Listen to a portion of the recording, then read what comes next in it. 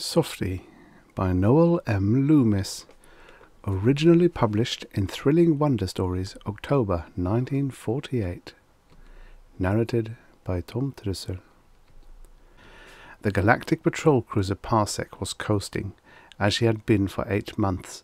At a speed of roughly 12 to 15 light minutes an hour, she had been patrolling the Pars, that vast cosmic void between the 2 Milky Way supergalaxy and the 1 supergalaxy of Andromeda. The Parsec was so immense that a man could die in one end and be buried in space, and those on the other end wouldn't know it until they read it in their daily space traveller. She was a 41,261 AD model, only 4 years old, and aside from fuel, she was theoretically capable of sustaining herself in space for 1,000 years, which is just what young Lieutenant Jim Baniff was afraid she was going to do. Lieutenant Stevens, his roommate, came stamping in from the 6th watch, slapping his hands. "Cold outside." He wiped the fog from his glasses. "Must be nearly freezing. Here they had a strike in the heating core. The old man better step in and settle that before it gets serious." Lieutenant Baniff sighed wearily. "Oh, he'll step in and tell them to go back to work or go without food. Sometimes I think the old man hasn't any feelings at all." Stevens stared at him. Stevens was a handsome, dark-haired, glossy-eyebrowed young man who always seemed to be imbued with the recklessness of space. "Homesickness eating on you again," he snorted. "Why don't you go take a walk? There are some very nice girls over in the kitchens." "It's too far," Baniff said listlessly. "You can catch a ride on the truck if you want to." Stevens tossed his trim space jacket on the bed. "You might as well quit mooning over that wife and kid of yours. It'll be 10 years yet before you get back to Earth." "Do you really think it'll be that long?" Lieutenant Baniff, to tell the truth, was horribly homesick. He was almost so homesick that he didn't care if Stevens knew it. He got up and paced the floor while Stevens washed his face. 4 years from home and 6 years to go. They had spent 3 years and 4 months getting through the pass, and they were to patrol it for 3 years. Suddenly he felt he couldn't stand it. "I've got to get promoted," he said aloud. "That's the only answer. If I could get to the rank of captain by the time we get back, I could rate a job at home, back on Earth." Stevens looked up, his black eyebrows dripping water. "Don't expect me to sit back and wait for you to be made a captain. After all, I can use the money and the rank." Baniff knew it. He also knew that Stevens was 2 years older and 3 years more experienced, and, if he wanted to face the truth, a lot tougher. Stevens would inevitably get the first chance, unless the admiral should unaccountably soften, and Baniff saw no hope of that. That very day, Admiral Gorthy had given him a dressing down for failing to report a tube burnt out in the detector. It was a spare tube in the alternate circuit of the 10th stage of amplification, but the grizzled old admiral had threatened to keep him a lieutenant the rest of his life. Why couldn't the admiral be human? Just because he didn't have any family back home, he didn't have to be so tough. "I gave orders for you to inspect those tubes every day. That means every 24 hours. And quit mooning. If everybody were to be like you, we'd never get home." But everybody wasn't as lonesome as Lieutenant Baniff. His only daughter was now 3 years old, and he hadn't even seen her. His wife, since they'd left the constellation of Lata, he hadn't even heard from her. It took too much power to send personal messages so far. "You've got to learn to follow orders and do as you're told." That was the old man, unfeeling, uncaring.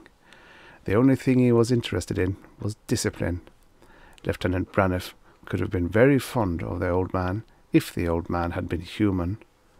All the staff officers felt that way. The old man was always alone, distant, unmoved by anybody else's troubles. Yes, Admiral Gorthy undoubtedly would give the first promotion to Lieutenant Stevens, and there were not many promotions on a single cruise.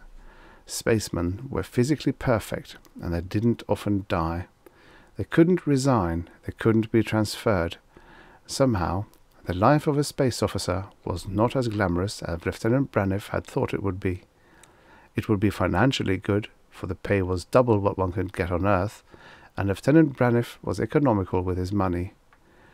The only thing was, the parsec and its 100,000 passengers was like a detached world, coasting through space without orbit, without sun, without a galaxy even, without anything but those great beryllium plates that cut everybody inside from the rest of the 4 universe. Lieutenant Baniff caught himself in mid-stride. He'd better take a turn in the crisp air. He was getting moody. Nah, he was already moody. He put on his jacket and stepped outside. His breath made funnels of steam under the lights. He walked the 1/4 mile to the bridge. He turned into the big room that housed all the great complexity of instruments that had to do with the navigation and maneuvering of a great cruiser. This was not the administrative headquarters. That was at the opposite end of the vessel in an alternate control room. This room was only for the immediate problems of moving the ship. He wandered over to the plate that showed space around the ship. In spite of the fact the plate was positioned on the wall, those black depths were not actually the depths of the pass. Few men on the parsec had ever seen the pass itself, and no man there had seen space outside of the parsec since the day they had left Earth 4 years before. Lieutenant Baniff became aware that the junior lieutenant on duty had spoken to him. "I beg your pardon, what did you say?" "I said we picked up something on the detector band a little while back." Lieutenant Baniff opened his eyes. "What?" "The officer of the day thinks it was a ship." "Did they ask for clearance?" "No." The control room was buzzing with talk now. A junior admiral and 2 captains were watching the detector plate. "It's within a couple of AUs, the admiral said, watching intently the faint yellow spot on the screen. The young officer, with the earphones on his head, turned a switch. The sound of a sharp, broken whistle came from somewhere. "It's metal, sir," said the young officer. "Can you estimate the dimensions?" They all waited breathlessly for the answer. No ship except the parsec was supposed to be in this part of the pass, and certainly no ship on legal business between the galaxies would fail to identify herself, for the entire 4 universe knew that the parsec was the fastest and most heavily armed spaceship in that part of the cosmos. Would this be a smuggler, an unannounced battleship, or even a wanderer from some other universe? The young officer looked up. "Mass around 2 million tons, sir." Eyebrows raised. "Sounds like Jout," said the admiral. "That's what we're looking for. Give a reading to the pilot room every 10 seconds. I'll have the controls set to follow him. Orderly!" A sergeant hurried up. "Awaken Admiral Gorthy. Request his presence on the bridge." "Yes, sir." Baniff hurried back to tell Stevens. He caught him just as Stevens was crawling into bed. The man bounced out of his bunk and started putting on clothes. "First contact we've made in 8 months, he said. "Thanks for telling me, mister, but don't think I'll give up my promotion." Baniff swallowed and tried for a moment to forget about going home. "Who is Jout?" he asked. "Jout's a renegade robot from somewhere. Nobody even knows what galaxy produced him. Nobody knows what he looks like. All we know that he's done some of the neatest wholesale smuggling that's ever been done in this section. They know he's the one who runs those multiple-armed Stenorians through the pass from the one supergalaxy of Foxmen of Fomalhaut in our galaxy." "Who are the Foxmen of Fomalhaut?" Lieutenant Stephen considered. "Well, I suppose out of some 40 billion constellations in the galaxy, you couldn't learn all about all the worlds. These Foxmen are on Fomalhaut 21, a world about the size of Jupiter. That is, that's their original world. Since then, they've taken over all the worlds in their system, and as that was before the Galactic Federation, nobody can squawk. But there are trillions of them. They're highly developed mentally, but they're carnivorous, and they're deadly, and practically devoid of sentiment. If they could ever get enough weapons, they could raise the devil with the whole galaxy. Luckily, they haven't developed an opposed thumb." "How do they make trouble, then?" Stevens pulled on his boots. "They never got very far until they enslaved the reptilian citizens of Fomalhaut 11. Now, of course, the reptiles are freed, and the foxes are on their own. but we do know that from somewhere they get periodic shipments of these 10 armed fellows from Stenor over in the one supergalaxy, in spite of intergalactic regulations and in spite of the fact that by smuggling alone they could start a war between the galaxies. Is that why we're out here? To find out how they're getting their slaves? That's our #1 secret order of business, so they say. Stephen stood up and slipped into his jacket, took a last look at himself in the mirror. Come on, let's move. This may be the only action of 10 years in space. Admiral Gorthy was on deck when they got back, with his grizzled face watching the ship on the plate. It was now fairly plain as a spaceship, but it was shaped more like a sphere than the parsec. "The idiot!" growled Admiral Gorthy. "Why doesn't he stop? Doesn't he know we can catch him?" "He acts," said the junior admiral, "like some sort of alien intelligence. He may not figure as we do. He might think that if you could destroy him, you would have done so as soon as you sighted him." "Maybe so, but he ought to stop now. He should at least answer. Have you sent out a challenge on the all-wavelength, Mr. Hale?" "Aye, sir," said the radio officer. "I've broadcast on everything we have." "And no answer?" "No acknowledgement, sir." The grizzled old admiral considered. Baniff knew that none of the parsec's many formidable weapons had ever been fired in action. Gorthy said, "Captain, are we within range for your heat projectors?" "Aye, sir," said the ordnance officer. Gorthy hesitated. "I don't like to blast a strange ship when I have no idea what in the galaxy she's carrying. Wait until you're close enough to fuse a couple of her port jets, then throw a pressor beam and spin her around. Let's show them we mean business." He frowned. "I don't like it. There's more going on here than you can see." 5 minutes later, the captain of ordnance announced, "The ship is revolving, sir. She's in an erratic course about 500,000 miles off our starboard bow." Gorthy grunted. "Watch her." They saw her name then, printed in strange characters that no one could read. "I'd say she's from the 3rd universe," said the junior admiral. "But what's she doing away over here?" "She could be of course," said the captain of ordnance. "Not 100,000 light-years off course," growled Gorthy. "You're the semantics expert, Lieutenant Baniff. What do you make of her name?" "I don't know, sir," said Baniff. "The only guess I can make is that those symbols have a mathematical origin, but are definitely not the symbols of the triangle men of Theta Cygni." Gorthy grunted. "I think she's getting ready to make for land, sir," said the junior admiral. "Where? Oh, Inscription Rock. Sure. Where is it now?" "Half an AU to the left, sir, minus 20 degrees. "Okay, follow him in." The parsec was passing the strange ship now. The parsec's 80 million tons of mass couldn't be stopped very easily, so Gorthy had the big ship orbited, while he and a staff of some 100 officers and men detached themselves in the Parsec Junior, one of the Parsec's 2 contact boats. Lieutenant Baniff and Lieutenant Stevens, being officers of the line, were included. The Junior was expelled by a powder charge at the rear, and immediately began blasting to cut down her own velocity.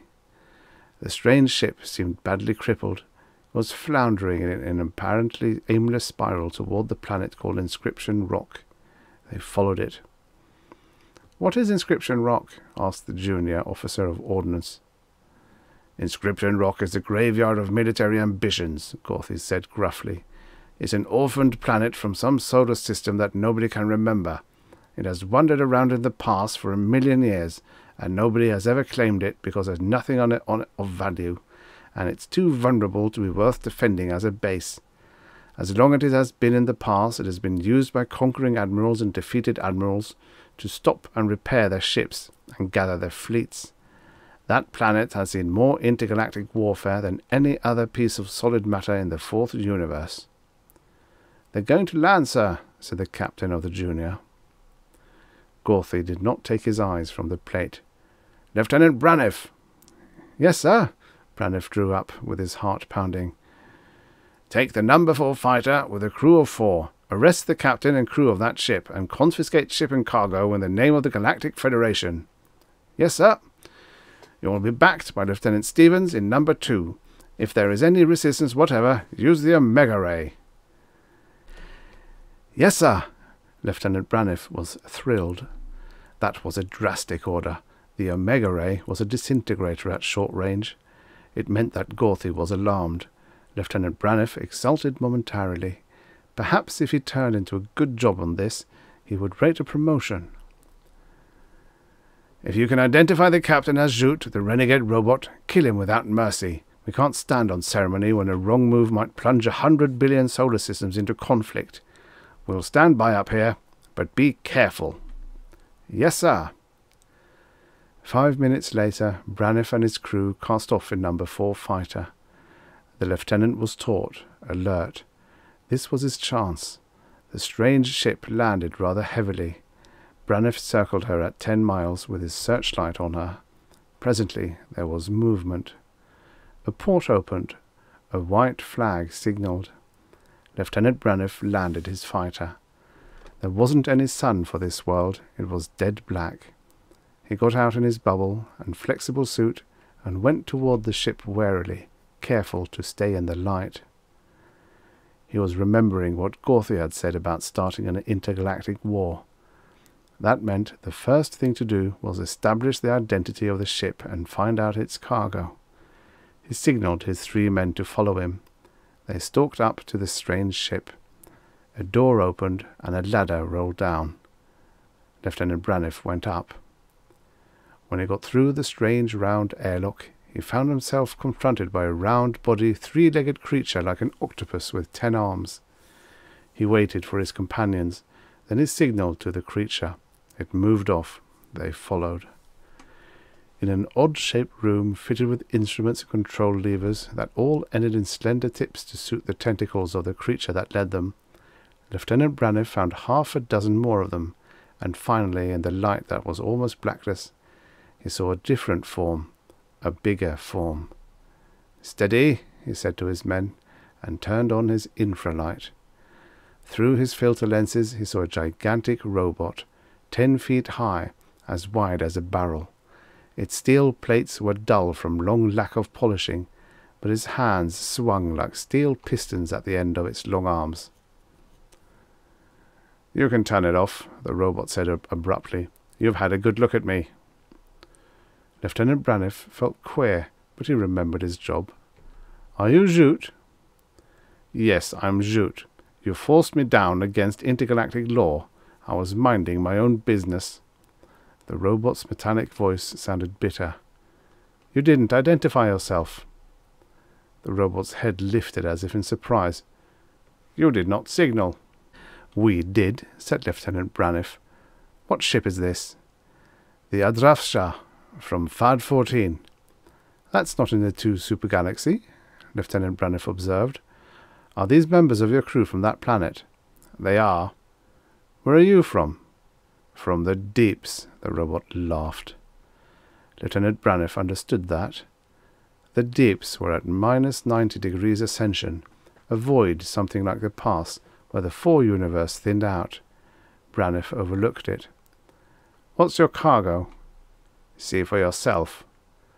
At that moment, Baniff heard in his intership phone,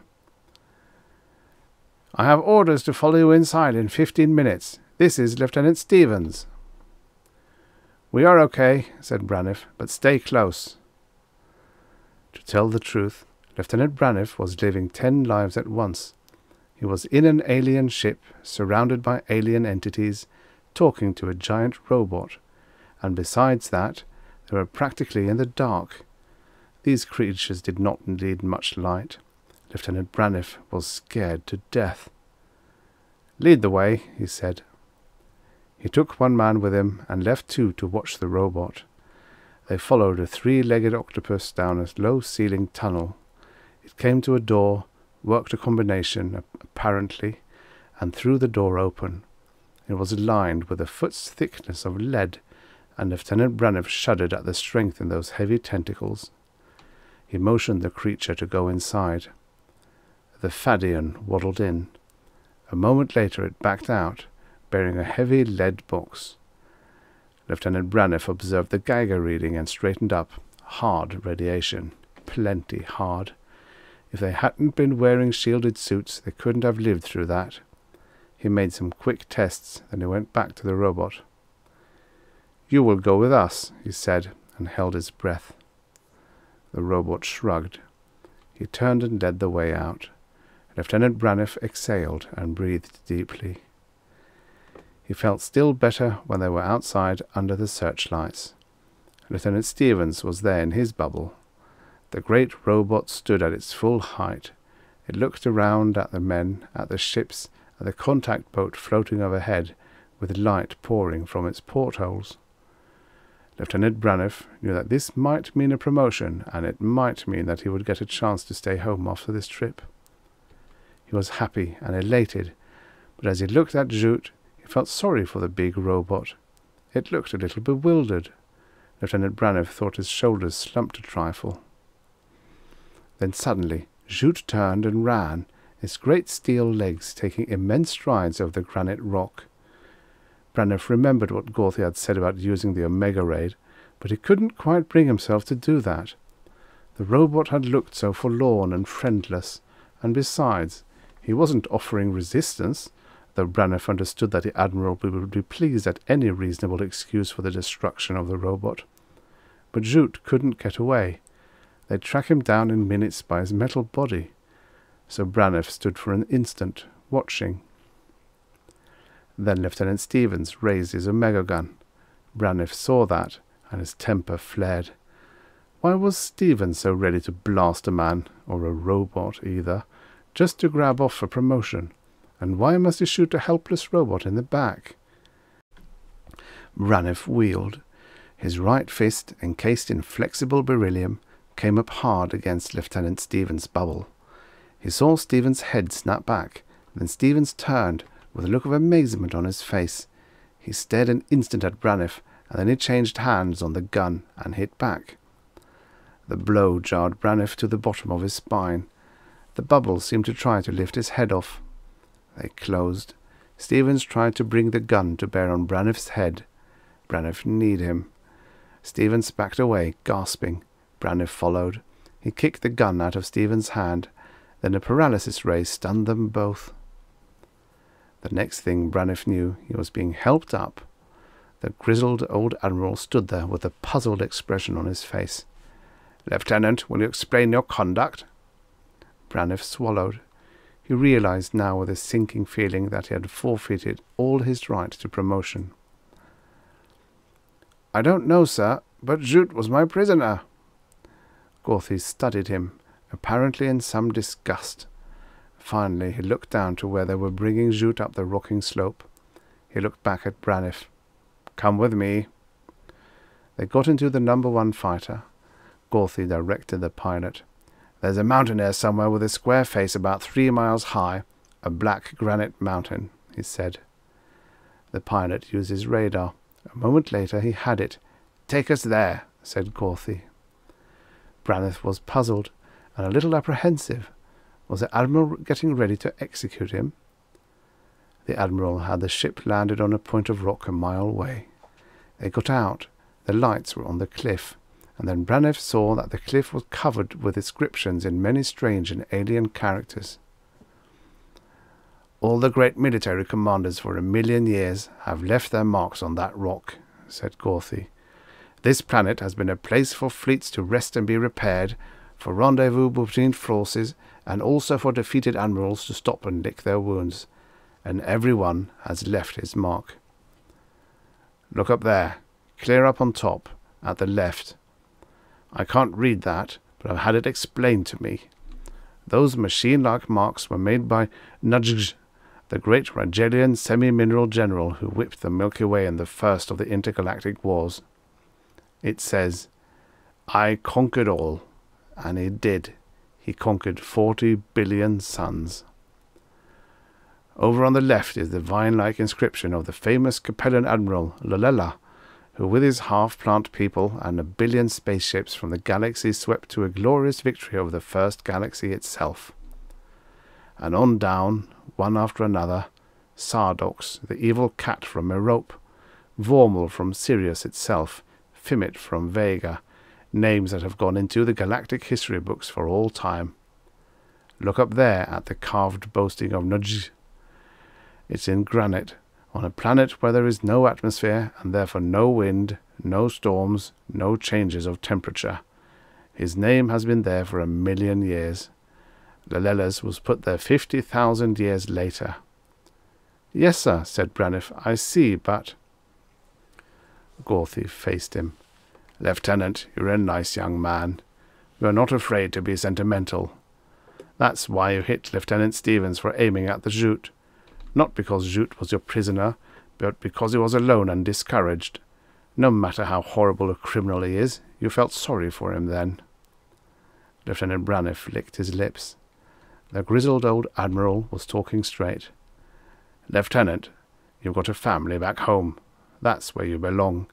You came into the service because it looked glamorous and because you would make a lot of money, didn't you? Jim Baniff swallowed. Yes, sir. A lot of us come in that way, Lieutenant. That's the way I came in 60 years ago. I had a young wife then, but I thought I would look pretty glamorous to her when I got back. But actually it wasn't glamorous. It was just the way you see it now. When I finally got back, she was dead. There was nothing for me to do but stay in the service. I'll go the same way those admirals and generals went, and, when I go, the only difference between us will be that I haven't cut my name on a rock. Do you see what I'm driving at, Lieutenant? Baniff faced him. No, sir, I'm afraid I don't. Some men are fitted for space duty, some aren't. You're not. Resign when you get back. Don't be afraid of criticism. The galaxy needs sentiment. Not in the space service. We don't dare show it here. But your memory in the hearts of one generation of your family is worth more than 1,000,000 years in rock. Remember that. When you get back to Earth, get out of it. You're too soft, he said harshly. You don't belong in the space service. I'll send you home now if there was enough fuel. He stalked back to the boat. Lieutenant Baniff watched him a moment with a softness in his chest. Then he followed. They got in and took off. They reached the junior. Admiral Gawthy took his place at the screen. Train your disintegrator on that tub down there, he ordered the junior officer of ordnance. But, sir, cried Baniff, there are living beings down there, Fadians. Never heard of 'em, the admiral said bluntly. Captain, are you ready? Yes, sir. Prepare to fire. By the way, Lieutenant, what is the cargo? Americium, sir. Americium? The admiral stared at Baniff. Holy jumping comets! That much Americium would blow us into the third universe. But you thought first of the Fadians, Lieutenant. The admiral nodded. That's why we couldn't get a message through. That stuff's half-life is only 500 years. Its radiation has a high speed. Americium is contraband. I confiscate it. Lieutenant, do you think you could repair that ship and take it home? I think so, sir. Then do it. That load of Americium is worth 12 plutonium mines. I'll clear you with the customs of Magina Centauri. Suddenly, Lieutenant Baniff realized what the admiral had told him to do. Did you say, take it home, sir? He nearly choked as he tried to control his emotions. The admiral glared at him. Yes, I said, take it home, he snapped. What do you think I said? All the homesickness, and all the lonesomeness, and all the longing that had been in Lieutenant Baniff's heart for 4 years welled up into his mind and almost overwhelmed him. He lifted his head high, trying to speak, and then the words finally came out. He said, That's what I thought you said, sir. Pick a crew and get started. The admiral was studying a sky map. I think, Captain, we'll set a new course when we get back on board on Parsec. I'd like to take a run over toward the one super-galaxy and see if I can pick up a clue as to where Jute got all this Americium. There must be a new galaxy opening up somewhere. He wheeled on Baniff. What the devil are you waiting on, Lieutenant? Get going. Lieutenant Baniff smiled. Yes, sir, he said, and added under his breath as he saluted, You old softie.